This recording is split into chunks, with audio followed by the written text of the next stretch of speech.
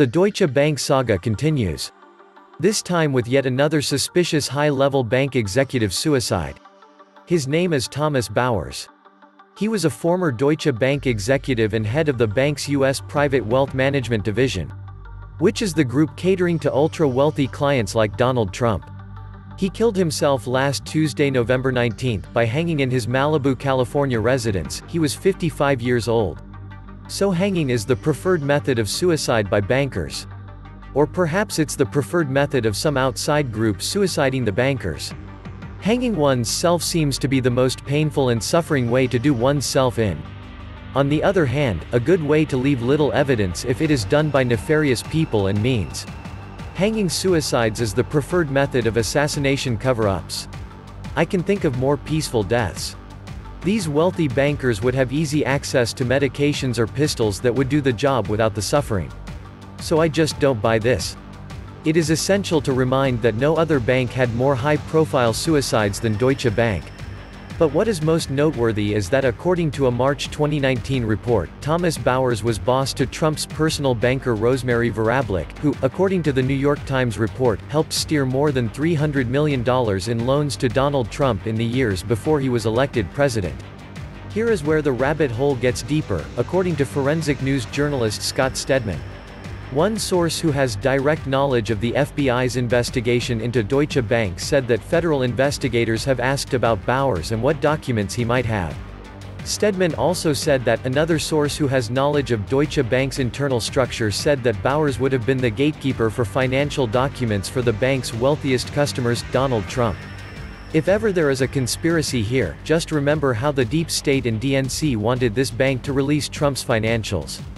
Now Supreme Court ruled against such a thing. So the deep state probably went to release, or we'll publish your child molesting videos. So, he suicided.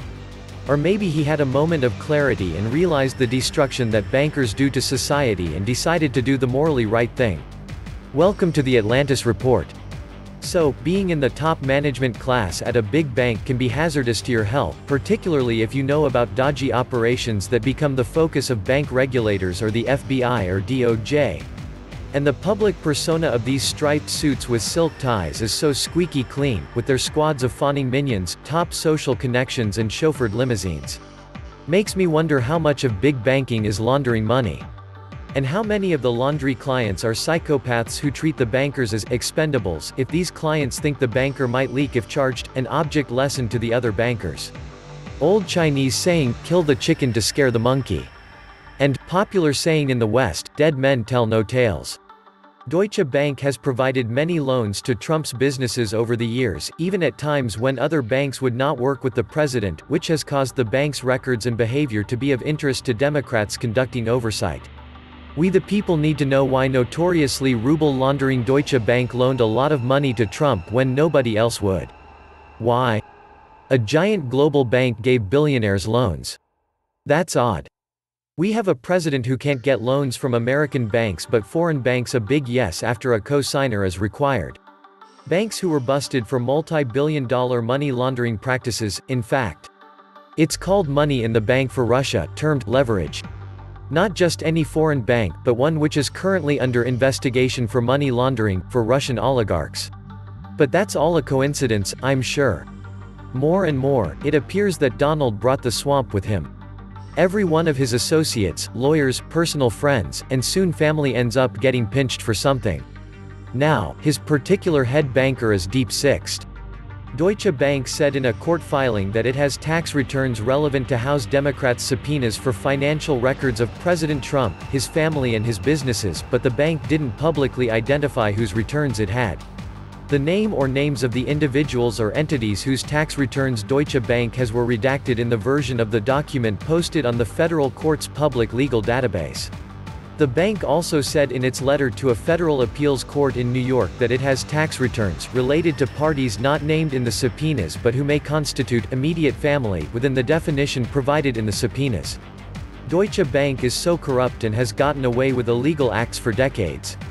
The US has been prosecuting Deutsche Bank for doing precisely what the American banks did, but they get off the hook. Better still, they get to launder drug profits. That's been the policy for 10 years.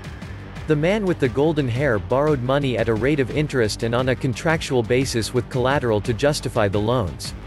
Just maybe the loans amounted to gifts, granted via a middle hand, as they tend to get zero-interest loans. Even back in the 70s and 80s. Thus not very ethical, or according to corporate governance. And once that data is opened up, how a bunch of exciting characters runs a sealed organization within the bank that hands out free money to friends. Sure, a few outsiders have been allowed in, but if they ever reveal the secret, well, careers are over. If they survive, the suiciding is carried out by the mafia. The main suspects can just go back to an offshore country and hide out their pedophiling 24/7. Then return later with new names. If one is deeply entrenched in big finance, you're, at the very least, a crook. If you're one of the few with a conscience along with a visceral fear of prison life, then one day you'll have to look in the mirror and face who you are and what you've done. I don't blame them for killing themselves. It's the only reasonable option. Will Diamond or Blackfine ever reach that point? Not likely. The psychopath genes run too deep in them. Modern banksters and stock market speculators are quite similar, always taking chances with other people's money. When they fall hard. The river of money flowing from the Fed is only to flow in one direction, to the bankers, who now own and operate the United States of America and call all the political shots. President Woodrow Wilson, in later grave sorrow, warned us of the terrible consequences of putting his signature to the Federal Reserve Act of 1913, which literally turned the country over to the evil machinations of a diabolical cabal of a few powerful men working in secret to rule the world. Ownership of the world's medium of exchange for all goods and services saleable, money owned and produced and allocated in secret with no governmental oversight, ultimately ends in total control and ownership of all the world's commerce and industry, including its people, now known collectively as mere human resources. Maybe this suicide is Trump-related, maybe it's not. Who knows? There have been lots of suicides in 2014 to 2016 from the financial sector. You see, money doesn't buy happiness. Sad people die, divorce, murder, lie, steal, and commit all sorts of evil for this worthless paper. Lottery winners statistically become addicts, lose their friends, end in divorce, or, most commonly, suicide. CEOs are no exception. They are rich but evil as can be. Only an evil person puts profits before health or quality. CEOs of the food companies all know the food they produce is artificial garbage, not even bugs eat. As the good book says, for what shall it profit a man to gain the world, yet lose his soul? Bankers have no morals. If they did deals that failed, many have basically stolen from many. All the largest banks are corrupt. They are involved in gun running, human trafficking, wars, drugs, Wall Street fraud, etc. There is no end to their greed. Wealthy bankers got that way through manipulating, backstabbing, stealing, cheating, and lying.